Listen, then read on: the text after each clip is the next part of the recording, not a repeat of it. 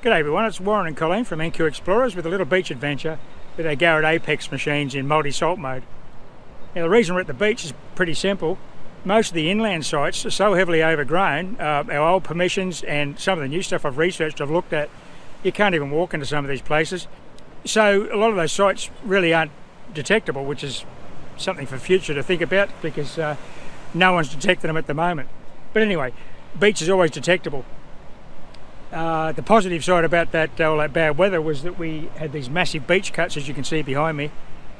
There's literally probably 3 meters of sand come off this spot, and you see unfortunately it's bringing down coastal vegetation too. But the depth of this cut, deposition in here would have been from way back, so hopefully there's a couple of pre-decimals even in here, but there'll definitely be older coins, maybe some jewellery. Let's get into it.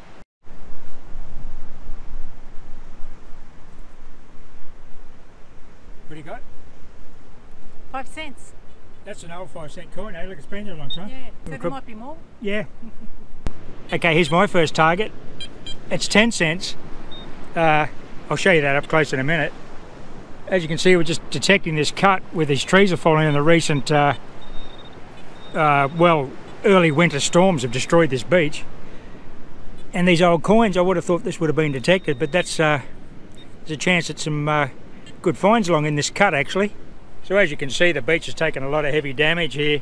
They do groom the front of the beach, but not up in here obviously, and this was a big slope down to the water before the storms, and now these trees are falling in unfortunately, so we'll just work along this little spot here.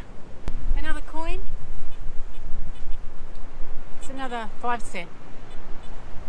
Nice work. Yeah. So they're obviously here. They're down a little bit deep. But, yeah. Well, but 6 months ago they were 2 meters under the sand, yeah. And no one's going to find them then. So there's potential for older stuff and some jewellery.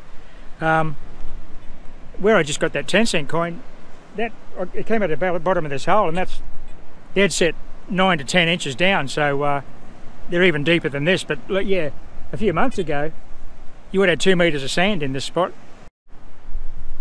Right, another coin. Yeah. I'm not sure if it's, I don't think it's 5 cents. I just got a 5-cent coin. What do we got here? We've got 5 coins in 3 minutes in a spot that obviously has been recently exposed. That's not 5 cents, I don't think. It looks a bit bigger. Yeah, it is. It is what, 5 cents? Bigger. It is bigger, yeah. We'll wash it off. Right, I'll just clean this coin up and see if I can identify it. But it's definitely an old coin at depth. Okay, this coin we just got, or Colleen just got, is the same size as a 5 cent. So it's either another 5-cent coin or a 50% sixpence. But we'll have to wait till we get back to the ute to clean it up. We'll be back shortly with the ID on the coin. Colleen's got a find over here. We're just going to report on.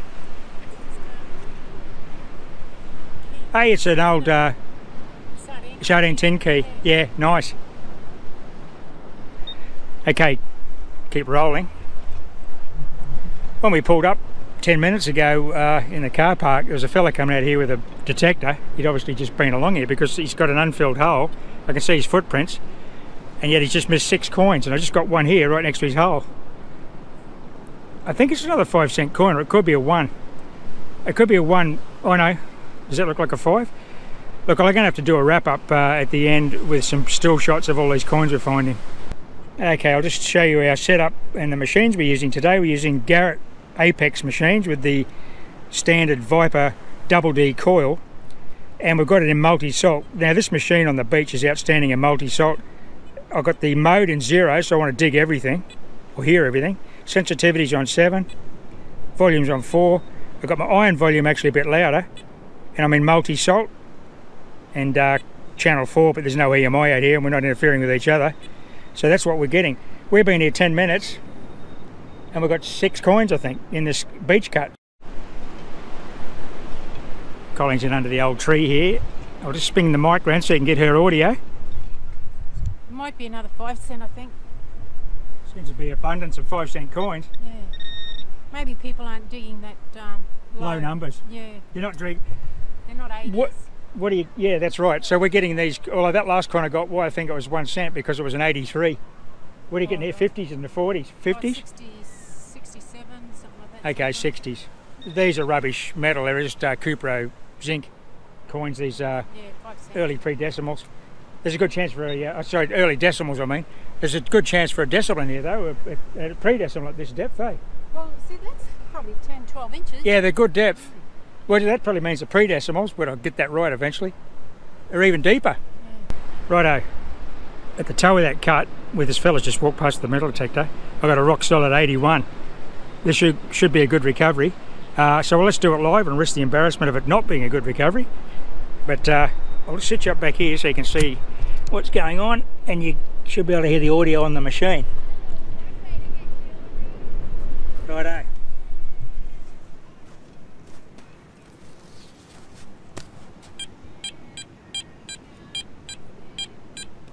So we've got an 81, 82 here.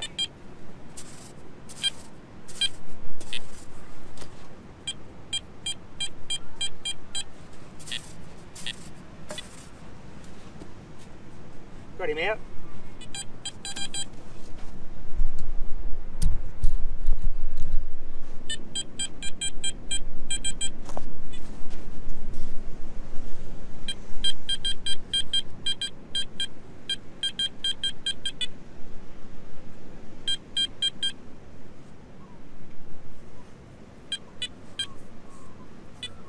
Here we go. We've got a sterling silver King George V sixpence. How's that? What a ripper. Silver sixpence. KG5.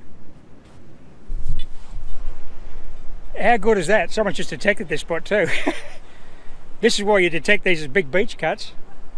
I don't know why it hasn't been detected, because there's a lot of detectors down this way. As you heard, that was a rip roaring signal, and that's sterling silver. Of course it's tarnished, it's been in the salt for a long time. But it's a King George V, so it's definitely sterling. I can't read the date, but once again I'll get back to some still photos later in the video.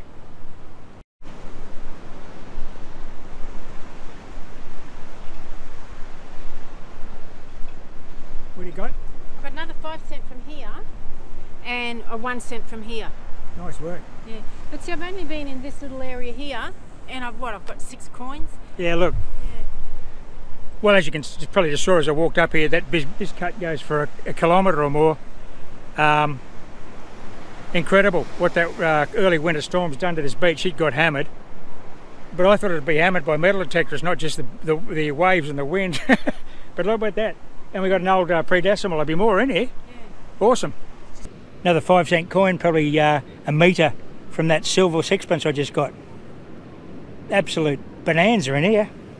I might have enough money for lunch. Okay, it's just Coinorama here.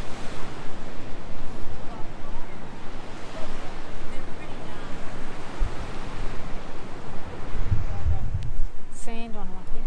Just got to turn that directional mic around so you can hear what's going on. Yeah, they're pretty corroded. Yeah. Is it a 5? I think it's a 5. Okay. Nice. Probably up to $1.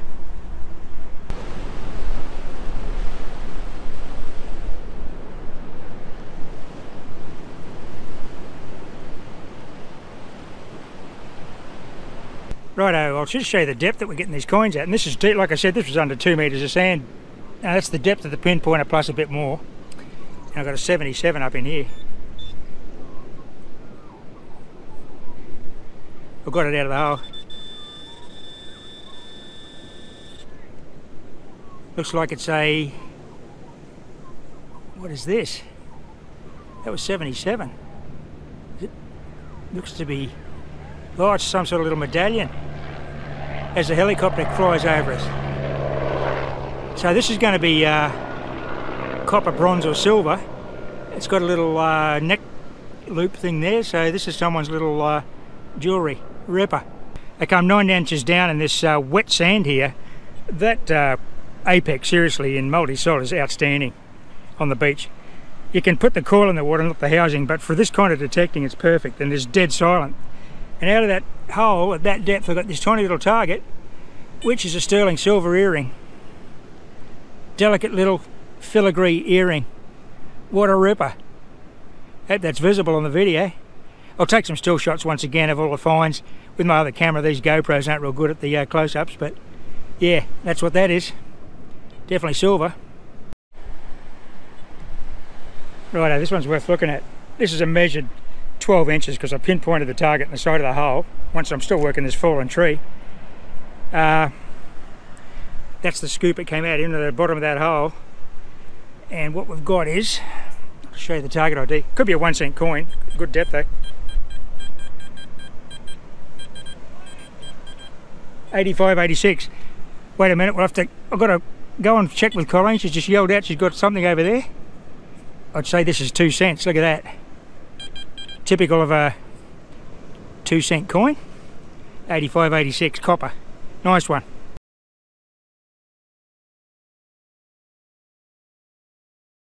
This was just like, a little whisper. Yeah. And I got down so deep. Geez, look at your hole. What do you got? You won't believe it. Okay. A gold ring. Yeah. Are you serious? That is beautiful. But that would be old. That's a just signet not. ring. That's just not lost. But look how beautiful it is. Oh, that is. Isn't that beautiful? You Look don't at the mistake colour. gold when it comes out of the ground, do you? Oh, it's beautiful. That is heavy. Okay. That's 18 karat gold. I can tell it is. Yeah. The weight. But just the colour of it too. I can't believe that. That was so deep, and it just had the tiniest little whisper. It's got an inscription or a. It's I a think it's signet like a ring, little- I think. Yeah. Oh, that is the heaviest ring I've ever. That's nice. That's unbelievable. That is a super heavy. I'd say that's 18 karat gold. I'll put that on the scales at home, on the gold scales, but that is super heavy. Now, here's the interesting thing. I was just talking to a fella just walked past on the beach. He watches our videos, and he was telling me that bloke I talked about earlier had been in here. He'd been here 4 hours working this cut. Now we've got at least 15 coins and a gold ring. Might have 20 coins. I don't know what he was doing wrong. Wow, that is something else, eh? Yeah, it looks like that's just. Oh. That's just the best. I'll probably give you a find of the day for that. I think so. That's just so. Oh, I'm so excited. That's like when a gold nugget comes out of the ground. You know it's just the most beautiful thing. Yep. When I saw the thing was gold, and I thought, hang on, look at the colour of that. That's beautiful. That's going to be way old. Yeah. Look, we're getting back into the deepest thing I've done. I think we're getting back into the 30s and 40s, even earlier, I think, with that coin I got. So it wasn't just dropped yesterday. No. But it's Talking to that local, he said this cut has been here for a few months, but he said it just got really bad over the last few days. So definitely undetected, other than by old mate earlier on. Nice work. This one's got the coat of arms on it, so maybe Sixpence. a sixpence or threepence. Do you think? Oh yeah. Oh, a bit bigger It's than a pre-decimal. sixpence, probably. What was the number? 80. Oh yeah, it's going to be sterling sixpence. Yeah. Nice. That's 2 sixpences we got here. And Hang on, is it a ring. sixpence? No, it's a. Threepence. Would it be a fourpence? Oh, No. could be, but it's can't read it. Can you have a look? Oh, hang on, it's It's the size of a sixpence, isn't it? No. I don't know. I can't really see. It says coat of arms. It might be sixpence, yeah.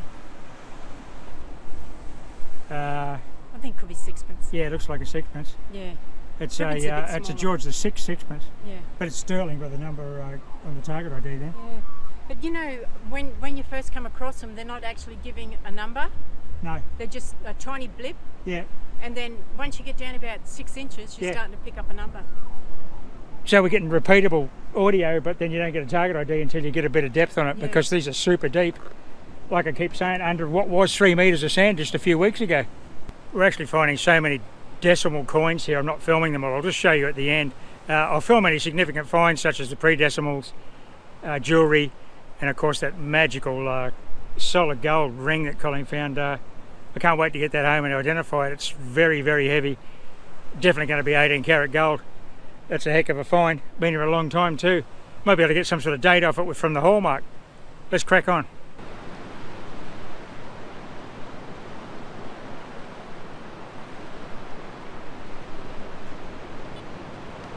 Well, this is just my take so far. There's more coins in my pouch. I couldn't dig them out of the sand. Have a look at the number of coins, and Colleen's got more than me, plus that awesome gold ring.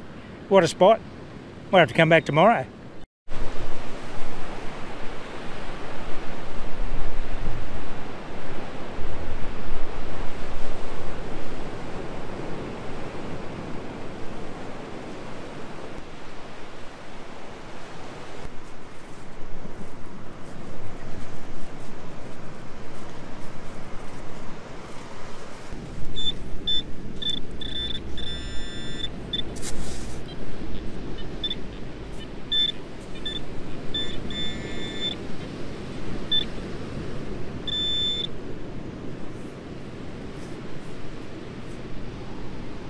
Another 1 cent coin or a 2 cent coin.